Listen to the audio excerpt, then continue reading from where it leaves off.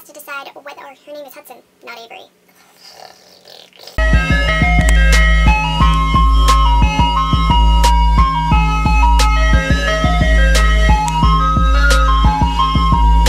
It's Jay, and today I'm here with part 2 of my November reading wrap-up. I read a total of 11 books. I talked about the first 6 in part 1, so if you haven't looked at that, then go check that out. But here are the last 5 books that I read, so without further ado, let us get started.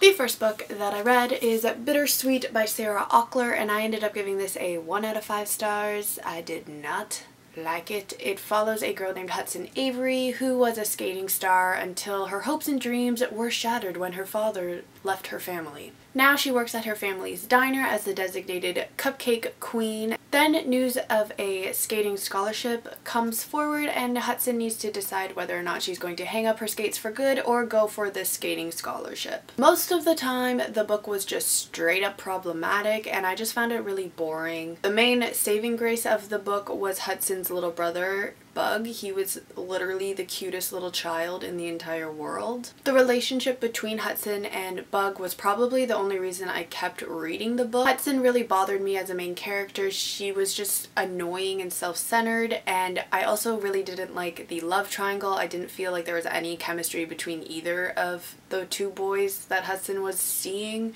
And I just think it's an overdone trope, and I'm just sick of it now. I just don't want any more love triangles, okay? I also think the relationship between Hudson and her mom was ridiculous, like totally unrealistic. She's supposed to be like 15, 16 and she was paying the electrical bills for her family. And I'm sorry, but like, I think that's unrealistic. Like maybe like she would contribute a little bit, but the whole thing, I don't think so. I also don't understand why half the book is all about how the diner is going to close down, but then it's literally always jam-packed and Hudson's mom keeps asking her to stay and work overtime because it's always jam-packed. That just makes no sense to me. Also, Hudson's best friend Danny was super annoying. She was always getting mad at Hudson for like canceling girls' night to hang out with boys, but then she would do the exact same thing and it was just like, hypocrite. I just know with this book. I do not recommend. The next book that I have is The Good Daughter by Karen Slaughter. Or Slaughter, I'm not 100% sure which one it is. Still hoping that it's Slaughter. I ended up giving this a 4.5 out of 5 stars. I really liked it. The book is set in 1989 and it follows Charlie and Sam, whose life completely changes one night when their mother is brutally murdered because their father is a lawyer who represents people that many people would not want to represent. Now, 28 years later, another crime is occurring in their town and it involves a young girl named Kelly. Charlie was the first witness on the scene and she begins to realize that this case is very similar to what happened to her and she begins to remember some things from her past that she would much rather forget. The book was so much more than I expected. I expected to like it, but I didn't think I would like it this much. I didn't think my mind would be like completely like fucked up after it. The writing style instantly pulls you in right from the beginning and you need to know what happens next. The book is definitely dark. It's very emotional. It's very graphic, like very graphic. You definitely need to go into it with caution. Just lots of caution, that's all I'm gonna say, like a lot of caution. I loved every single character in this book. I thought they were all so well developed. Rusty 100% was my favorite. I also really liked the character dynamics between Sam and Charlie and how they changed throughout the story.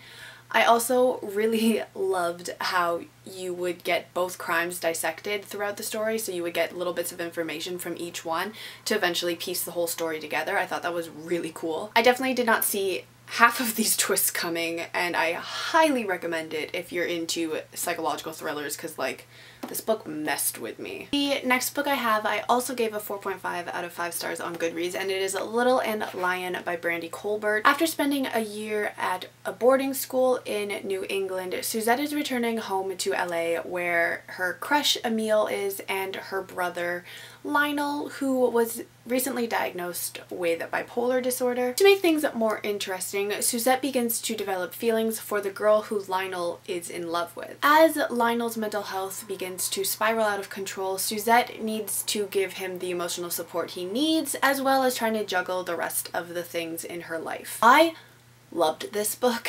I expected to like it, but not as much as I did. I've been hearing such amazing things about it from everybody, so I was very excited to find a copy of it. The diversity in this book was so well done. Every character was unique and had their own personality, but they were so well developed. It not only explores sexuality, but also nationality, and I thought it was really well done. I really loved the family dynamics in this book. I thought they were so incredible, and I wish I had a relationship like Lionel and Suzette have, because they are the cutest sibling pair ever. Like how mental health was represented in this book, I felt that it was very genuine.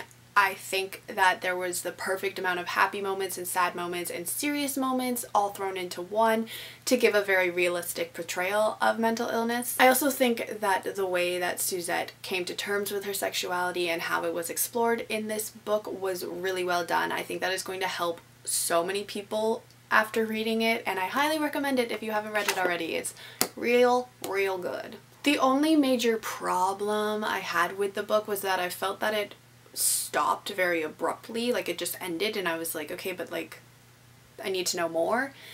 But really that's the only complaint I have. The next book that I have is Aristotle and Dante Discover the Secrets of the Universe by Benjamin Alir.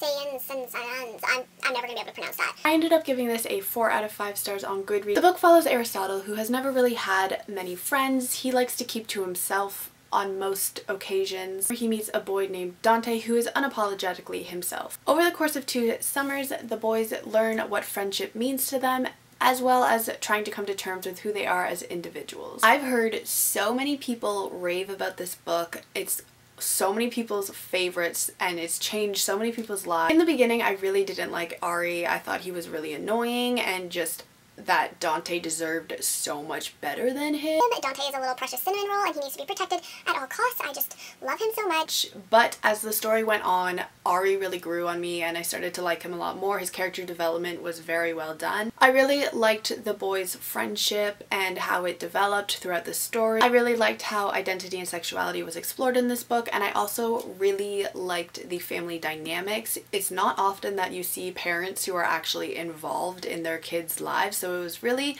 nice to see that in a book. I really liked learning about the Mexican culture and how incorporated it was in the story. I thought that it was really interesting to read about. The only major pitfall I have about the book was the dialogue. At times I thought that it was like super unnatural and just stilted and it just didn't flow very well. Other than that, I highly recommend the book. I think that is going to help a lot of people, just like Little and Lion. So if you haven't read this, which you probably have because everybody has, then read it. The final book that I read was actually one of my viewers' short stories. He emailed me and asked me if I would read it, so I said, all right. The short story is called Thanksgiving Delight and is by Rich Rubin, and I ended up giving it a 1 out of 5 stars. I just don't think it was for me. It follows a young married couple named Chris and Brenda, and they're attending a Thanksgiving dinner at Brenda's father's house, and Brenda hasn't seen her sister Donna for a very long time, so she's more than ecstatic to go to this dinner. Chris is anything but ecstatic. So when Chris ends up crossing a line with Donna, she convinces him that it's okay and that she can convince Brenda to be okay with what happened, and that's basically the premise of the book. The book was very fast. It was only 42 pages, so it flew by quickly. I think that just the whole sister trope isn't for me. I didn't like the dynamic of it. I felt that the writing just became way too repetitive, and it was only 42 pages, so I feel like it shouldn't be repetitive at that point since it's so short. The author did mention that there was going to be a sequel, and I felt that it ended very abruptly, so maybe that will flush out the plot a bit more. Who knows? I guess if you read the sequel you'll find out. But overall, I just don't think that the book was for me. Alright guys, so that was my wrap-up part 2 for November 2017. Let me know down below if you've read any of these, what you thought of them. And I will see you all in my next video. Goodbye!